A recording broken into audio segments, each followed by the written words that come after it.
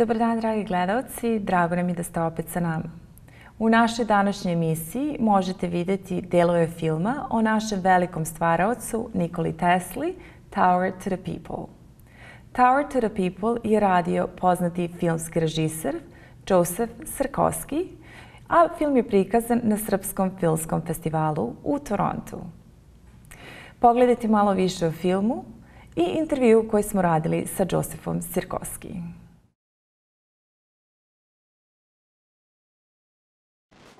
Who is Tesla? I have not a clue. Is he German? Tesla? I have no idea. Who? Tesla, the one behind me? Tesla is one of those people that he gave us a lot and we gave him pretty much nothing. He was a visionary about things which largely turned out to be true. I mean, he had ideas so much bigger and larger than the sort of narrow-casted ideas that drove Edison. I mean, he almost made us think of science as kind of wizardry and magic.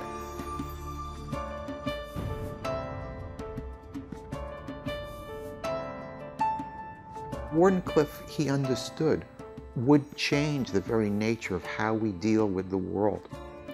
He had the belief that he would be able to transport energy from Wardenclyffe to Europe directly, without wires.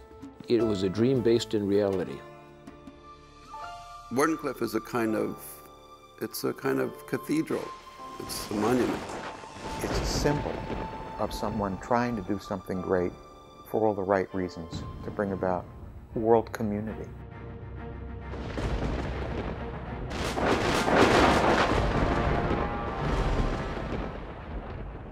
Sadly, it really has been a terrible last 15 or so years for that site. To let it just go to waste and crumble is a crime.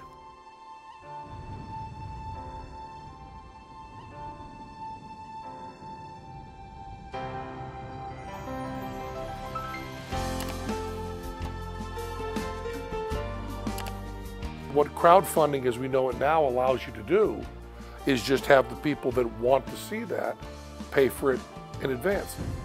To see the fact that the internet wanted to pay to repair the legacy of an inventor who's been dead for 70 years was really inspiring. The internet is really allowing many more people to jump in much faster to support the ideas they care about, to fund the ideas, to catalyze change. People spoke, really, from all over the world saying that this place is important, this place really matters.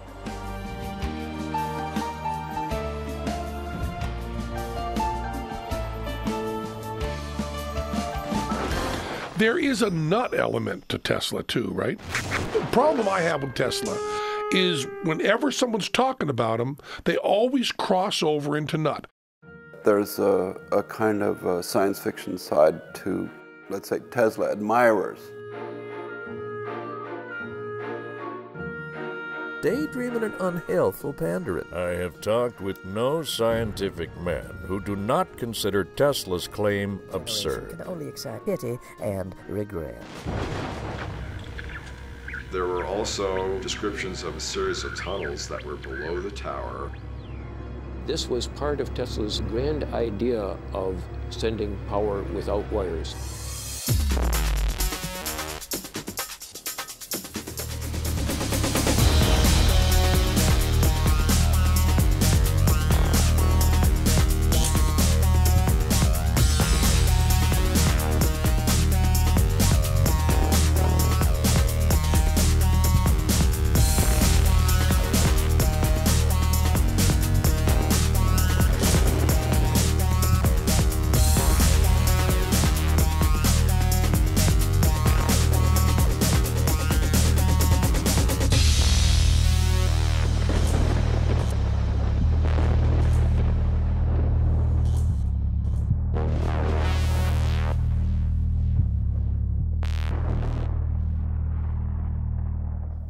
We are here at a Serbian Film Festival with Joseph Srpski.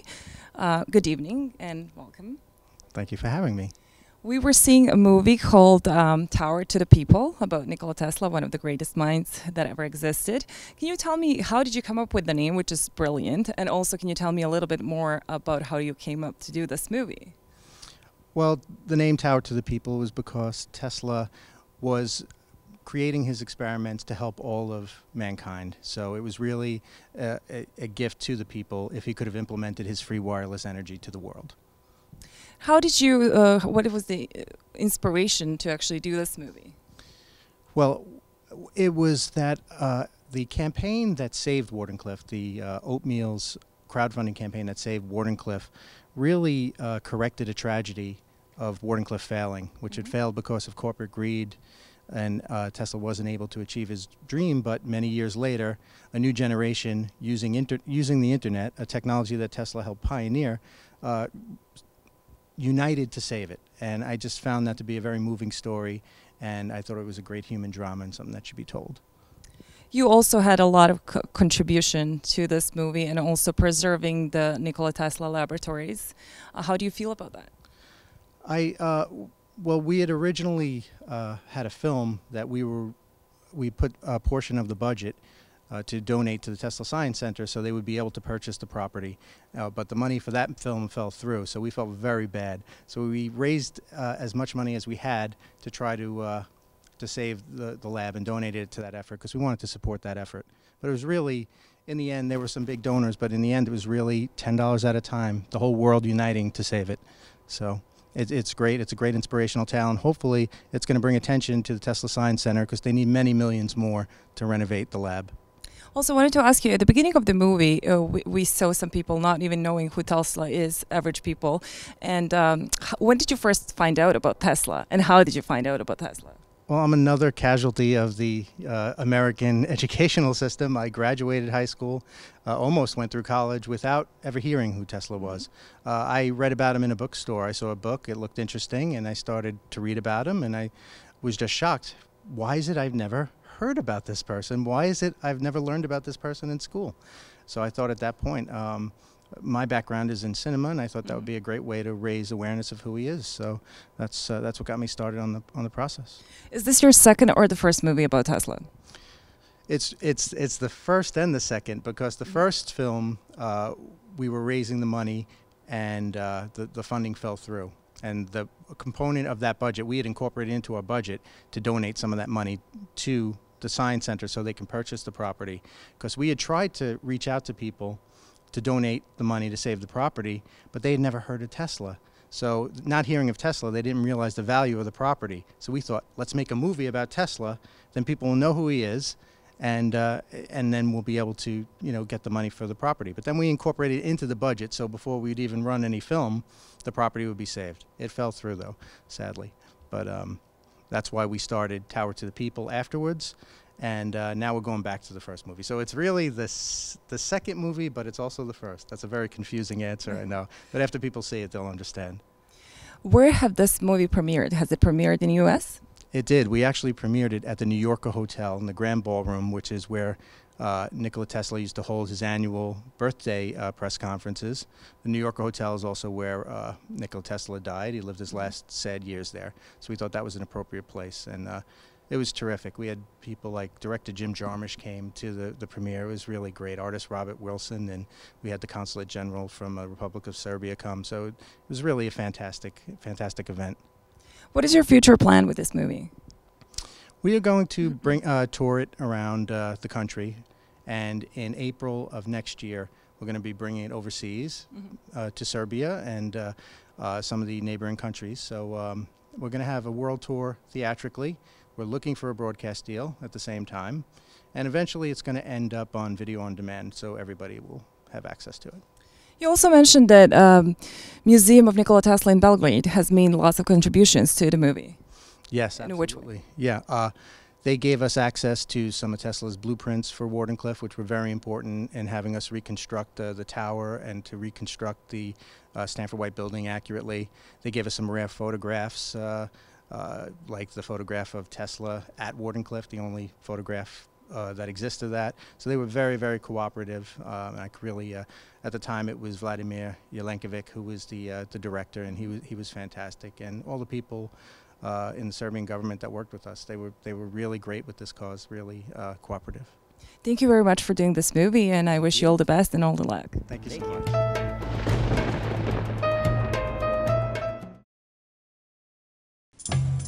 When you're speaking with people who are educated engineers, they know who Tesla is, but ordinary people don't know. And this is our main aim, and this is the reason why we are doing what we are doing now. To open the eyes to all Americans, to be aware about the significance of this person. Nikola Tesla called the age in which he lived the age of electricity, which also defined the title of the exhibition. Tesla showed a spirit of intellectual bravery and out-of-the-box thinking to challenge what was then the conventional thinking of the scientific elite. He was a true giant for science. He was brilliant, and he worked very hard in his career, and he suffered in the end of his career. I believe there will be a day when Nikola Tesla's name will signify peace, brotherhood among all nations and religions, and also science. He symbolizes what we should do, harness our work to the wheelwork of nature, to harness our industries to the wheelwork of nature, to live within nature's ways. That's what he symbolizes. Tesla is recognized not only for what he accomplished, but for the ethic that he had in developing it. From the moment that he was doing any invention was with the idea that whatever he did should have a benefit for society.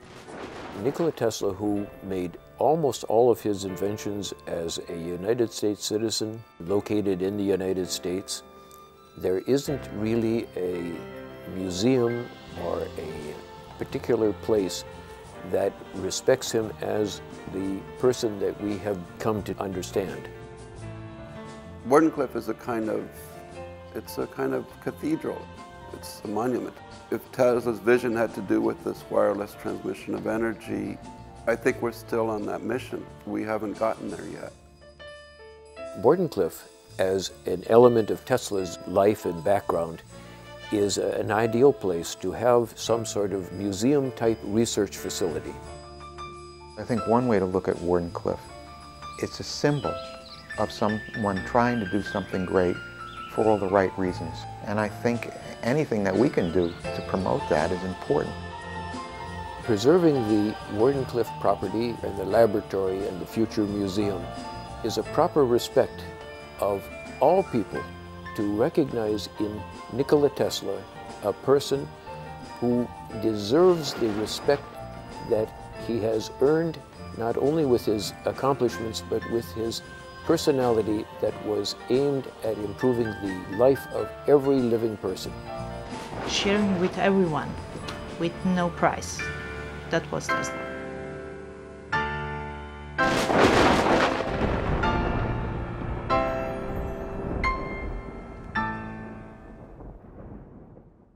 Can you tell something about the future of the Wardenclyffe after your movie? Well, the future, actually, it looks a lot better than you've seen here. They've really made a lot of progress in the grooming of the grounds, and they actually started a new campaign, so this is a good way to talk about it.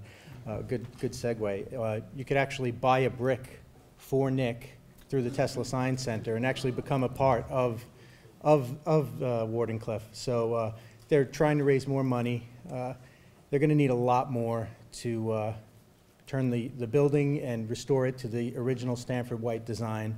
And there are a lot of buildings on the property that need to come down. The original lab has asbestos in it, which is further complicating things. So it's going to take, hopefully, some of the industrialists and some people from some venture capitalists will come through with some more money, and we'll be able to complete this. But it's really making a lot of progress. Every weekend, there are volunteers that go there and clean the property. It's really, really amazing, and it's very uplifting to see. And that brick campaign, people can can buy the brick with their name. Yeah, you can buy a brick, you put your name on it, corporations can put their logo on it. You can find out from the teslasciencecenter.org or go to their Facebook page. But it's a great way to physically be a part of the Tesla Museum that you all help save. This documentary is great, so I don't have questions. It's based on a very good book of Dr. Mark Siffer, and I would like just to shake hands with you to tell you thank you very much. Thank you. And something else, please. As we are Serbians, we know that Tesla is in our heart, but it's not enough because we are a small nation. If we praise Tesla too much, Americans as great nation, big nation will be jealous on us. What we need to do, we have to put Tesla in heart of American people. American people is good, and they deserve to have Tesla because Tesla lived in the United States. Tesla was American. He was keeping his certificate of citizenship in safe. All could be burned, but his certificate of American citizenship couldn't be. So Tesla is American. We are proud on Tesla as Serbian greatest son. Tesla is #1 Serbian, but we will not succeed if Americans don't put Tesla in their hearts.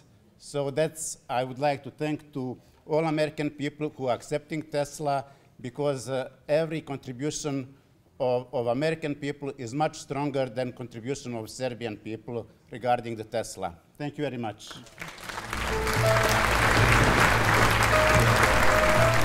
I just wanted to know a little bit more about the second Tesla movie that you're making. Okay. The second movie is called Fragments from Olympus, which we were in pre-production before the campaign had happened. We are now looking to get it funded. We have some great people on board. We have Academy Award-nominated actor Michael Lerner on board. We have Sean Young on board. We have Leo Rossi on board. So we have we're putting our cast together, and we're seeking financing right now for it. So that's where we are there. And it is the mission of that movie is to bring Tesla into the popular culture. So it has a little backstory about the true life FBI investigation into his research, and Tesla's story unfolds that way. So we think if we can interest people with the wraparound story of the FBI investigation, we can subtly teach them some history and teach them about Tesla. Thank you. The question was what motivated us to do the movie and what sources of material. What motivated us was after the lab was saved, we've been working with the Tesla Science Center for many years. For us, this process has been a 14-year long process of trying to get the lab saved. When our funding fell through and the funding fell through to purchase the lab, this miracle happened thanks to Matthew Inman and the whole world, $10 at a time, saving it. And I thought, what an uplifting message that is, that this tragedy that happened at Wardenclyffe was vindicated by a world today using technology that he developed. So I thought that was a great human drama to tell people about, and it would help bring more attention to the museum so we could help get it restored. So that was the motivation. And the sources, some of the sources were, we were very lucky that the Tesla Museum in Belgrade gave us so much cooperation. In fact, they gave us access to blueprints that, to my knowledge, no one has had access to, which helped us to put the pieces together of the building of the tower. They gave us some rare photographs, so they were very supportive. Other sources you see in the film, people like Gary Peterson, who actually has been experimenting with wireless energy using Tesla's methods. We have Mark Seifer, who is a very diligent researcher on Tesla. And Sebastian White, who is a physicist who helped discover the God particle. He works on the Ion Collider in CERN. So we really had a great team of people to use as sources. We actually had access to Tesla's creations. Would we even have a need for fossil fuel, coal, nuclear? Well, Initially, we still need traditional power sources to power the generators that would power Wardenclyffe. So there are some needs. Wardenclyffe was run on coal at the time. I mean, with today's technology, could solar be used? I'm sure Tesla would be looking into. He was always a big advocate of wind power even back then. He was always for renewable resources. We could cut our use of fossil fuels tremendously using a Tesla method, for sure. But would we be totally unreliant on it? I guess it's possible, and it was Tesla's hope. So as you can see, though, there's a lot of reason that there'd be a lot of resistance to that from a lot of big corporations, of course. Most of Tesla's patents are available. Well, I guess all of his patents are available. I guess the gray area are the things that he wrote about that have not been made public. Things that are probably in the FBI files of the US government and probably still in the files at Belgrade too. You know, probably a lot of interesting things. I would have liked to have gotten my hands on the blueprints to the tunnel network underneath. That was the most important and most expensive part of Wardenclyffe, but there's no documentation on it. Obviously, this had to be well planned out before they brought in the machinery to dig these tunnels. So, you know, I would like to see more of these documents be released, and hopefully, you know, as we move forward, and you know, our relationship with Belgrade gets better, and you know, maybe some of these documents will come out. Okay, thank you very much, and I hope that this movie will make some changes. Dragi gledaoci, došli smo i do samog kraja naše današnje emisije. Za sve informacije, sugestije i mogućnosti reklamiranja možete nas potražiti na našem websajtu www.serbiantoronto.tv. Možete nas pratiti na Twitteru i lajkovati na Facebooku. Moje ime je Miljana Ristić. Hvala vam na pažnji i doviđenja.